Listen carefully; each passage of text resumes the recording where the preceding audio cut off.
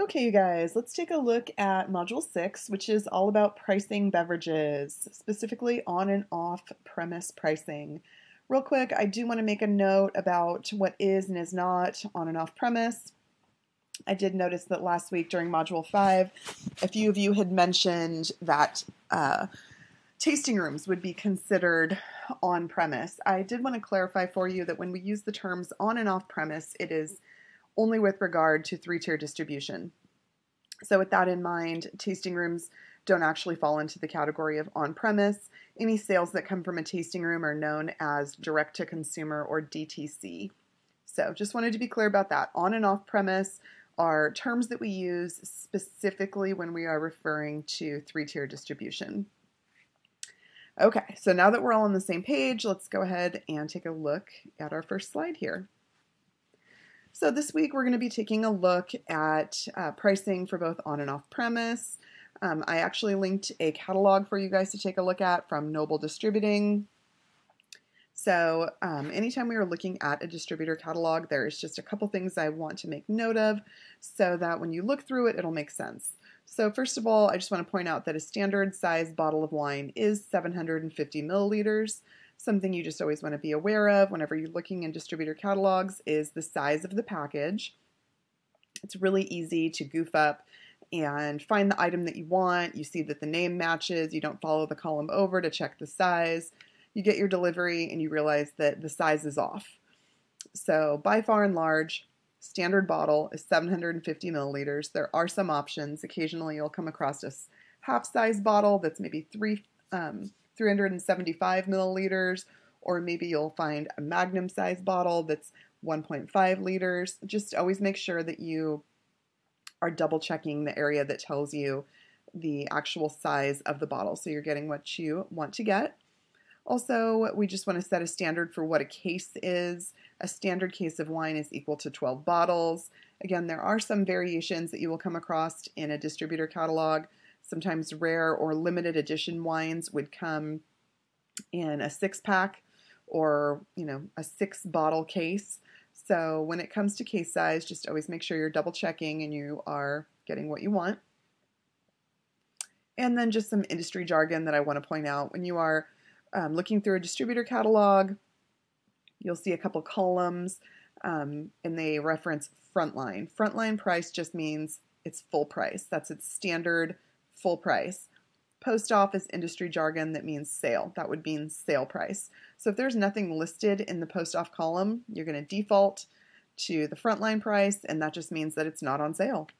So just want to be clear with that terminology. So just to recap, standard bottle, 750 milliliters, standard case, 12 bottles, frontline just means full price, post off means that it's on sale. Okay, so let's move on to the next slide. So you must mark up your product to make a profit. Not only to make a profit, but it is technically the law. So in Washington State and in many other states, it is illegal to sell wine or any alcohol for less than you purchased it for. So say, for example, you purchased a bottle of wine out of a distributor catalog. You paid the distributor $6.99 for that bottle, but then you turned around and you sold it to a customer for $4.99. Not only did you take a loss because you're selling it for less than you purchased it for, but that is actually illegal. Reason being that wine is a controlled substance, it's alcohol, so a part of the pricing is controlled by law. So you cannot sell something for less than you purchased it for. That's a violation of the liquor law, and you would be liable. You could potentially have your liquor license taken away from you. In addition, you want to make a profit. So to run a successful beverage business, you must make a profit. Your product must be sold for a higher amount than you purchased it for. Luckily, there are established industry standards that make that pricing easier. So that's really what we're looking at today, is just the industry standards for pricing. So let's take a closer look at a wine list. What we have in front of us here is the wine list from the Wheelhouse restaurant, which just opened up in the Woodinville area of Western Washington.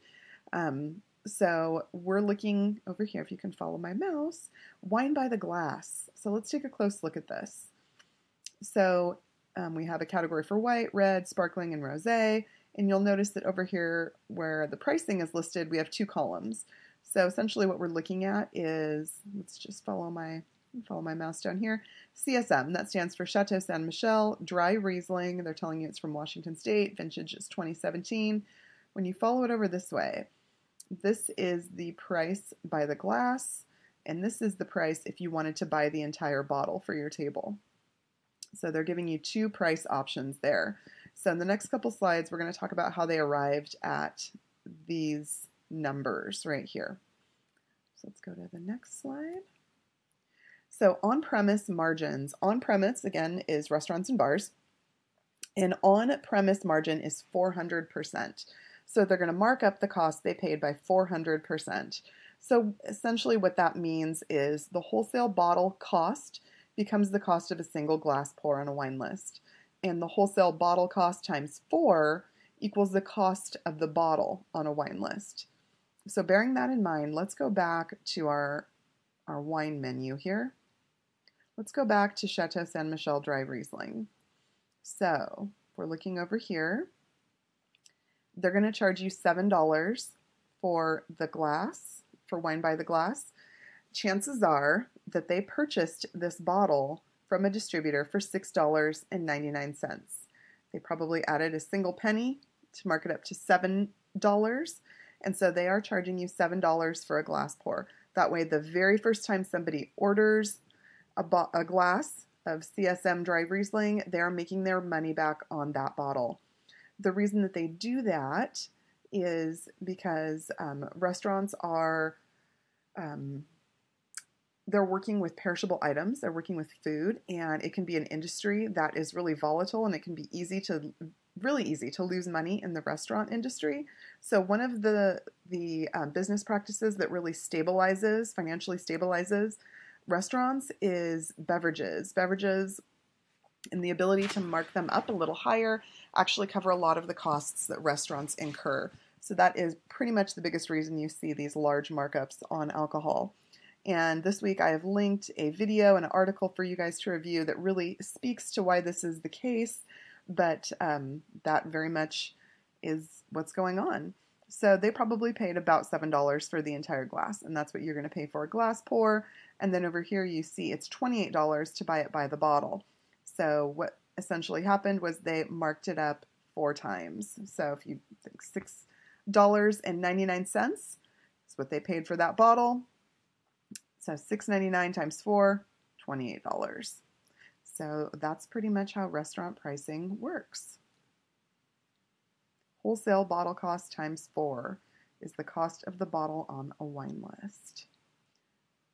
So by far, ordering beverages at a restaurant is the highest price that you're going to pay for it. You pay the most money whenever you buy at a restaurant. Okay, so let's move on to retail. So margins when pricing wine. So if you are buying wine from a grocery store or any other retail situation, the markup is significantly less. So we're looking at about 30%. So by far, retail is the best place for the consumer to get the best price on any kind of alcohol. So how they arrive at pricing is they basically take the wholesale cost of the bottle and they divide it by 0.7. That's going to give you a 30% margin. So if a bottle was purchased for $6.99, let's go back to that same Chateau Ste. Michelle bottle we were talking about from the restaurant. So if a bottle was purchased for $6.99, a retail establishment would then take $6.99 and divide it by 0.7, which would equal $9.98. They would round to $9.99 and charge $9.99 for that bottle. That's how they would arrive at the shelf price. And then on top of that, oftentimes retail offers a 10% discount on 6 or more bottles, which makes retail the most cost-efficient option for purchasing alcohol for the consumer. So by far, retail is going to be your best option price-wise. And the same actually holds true for beer and spirits. Pretty much all of your alcohol that is in the retail world is about a 30% markup. Okay. So we're actually going to talk about beer just a little bit because you can often find beer in a distributor catalog as well. Very few distributors are exclusively selling, wine these days or spirits or beer. Most distributors sell all three. So we're just going to take a minute to look at beer and how that's priced out. So what you're seeing in front of you is just a look at beer by the keg. So kegs come in different sizes. So what you're seeing in front of you is a half barrel, a quarter slim barrel, a standard quarter barrel, and a sixth of a barrel. So different styles of beer would come in these different sizes. So your larger half barrels would be your higher volume beers, your domestic lagers, things like Budweiser, Miller, Coors, PBR, basically beers that restaurants go through in higher quantity and need to order in a larger size come in half barrels. And then your quarter barrels and sixth of a barrels, those are going to be more of your craft style beers that are a little higher price point, and restaurants go through them a little bit slower, so they order them in smaller quantity. So this diagram is also giving you a little bit of additional information. Down at the bottom, this last row right here is just telling you how much these kegs weigh, because they are quite heavy. So that's how kegs, that's the sizing for kegs. Oops, wrong way. Other direction. So if you're ordering beer by the keg, this is what it would look like in a catalog. So this little screenshot right here comes right out of the Noble catalog that I linked for you guys.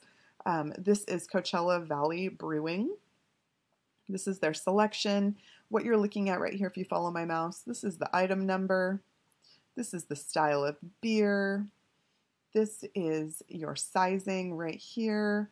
And then we have your cost. This is your front line, and this is your post off. So let's take a look where this arrow is pointing us. We're looking at Desert Swarm Honey Double Wit in a sixth of a barrel. So again, it's a sixth of a barrel. So it's it's the smallest keg that is offered. This is a craft style beer, so we know it's going to be at a higher price point. It's going to be a little more expensive. So when we follow it over, we see that it is $81 front line and $81 in the post-off column as well. So that's basically telling you that it's not on sale. This is full price. A lot of times, beverage managers or bars, they just look at the post-off column and they look for what's on sale, and that's what they order from. So just bearing that in mind. This one is not on sale. We're gonna work with this particular item and see how it prices out at its full price. So let's move to the next slide. So pricing beer, we're looking at a keg conversion chart. When restaurants sell beer, they can choose to sell it in either 12-ounce portions or 16-ounce portions. So what this keg conversion chart is showing us is how many serving sizes you're going to get out of whatever size keg you order. So we go up to a sixth of a barrel because that's what we're working with for this demo that we're running through right now, and it details it out a little bit for us. It's letting us know that a sixth of a barrel is the equivalent of 5.17 gallons, which is the equivalent of 6.61 ounces. And then over here, it's letting us know if we want to if we want to serve it in 12-ounce glasses, you would get 55 servings out of that 6-barrel keg. And if you want to go with 16 ounces, you would only get 41 servings. Okay. So now let's look at how pricing is established. So on-premise beer, cost of the keg is divided by the number of servings you get. This gives you your wholesale price per serving. You take this number and you multiply it by 5. This is the lowest cost you should charge your customer. And again, this higher markup is a way that bars and restaurants are actually able to cover some of their more expensive costs. Running a restaurant, as I mentioned earlier, there's a lot of ways to lose money because you're working with perishable ingredients that can go bad before you can utilize them. So beer, spirits, wine has a little bit longer of a short shelf life, not by much, but it is less perishable than, say, something like meat or vegetables. And so by charging a little bit higher price point for their beverages, they're able to make up the difference. So when it comes to beer, you're looking at about a 500% margin. That's what I'm getting at when I say you take the number and you multiply by 5. So it's multiplied by 5, but that's essentially shaking out to a 500% margin. So let's do the math on this and see what that looks like. So let's go back to that sixth of a barrel keg from the Noble catalog. We saw that it costs $81. Again, it's not on sale. This is full price. So that sixth of a barrel contains 41 servings, 16-ounce servings. We are going with the bigger serving. 16 ounces is the equivalent of a pint, just FYI. So how much we're going with a pint-sized serving. So when we do the math here, whenever we take 41 servings and we divide it by the cost we paid for $81 for this keg, we're coming out to $1.97 per serving or per pint. So that's the cost that's what it's costing the restaurant right there. So to that number, we're going to go times 5, and that's going to give us $9.85. A bar would then typically just round that up to a nice even $10, and they would charge $10 for this pint of beer. That is a 500% markup. Again, this is spendy. This is a craft beer. It is not on sale. Many bar managers would not purchase this keg unless it was on sale.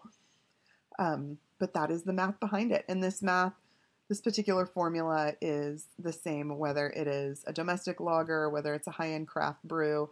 It's always going to be about a 500% markup on tap beer. So that's how pricing is worked out. That's essentially the deal. So that's just what we needed to go through for this week. That's our last slide. At this point, you'll go back to Module 6 and review the linked material and use that to get through this week's knowledge check. All right, that rounds out our slides for this week, and I will check in with you guys later.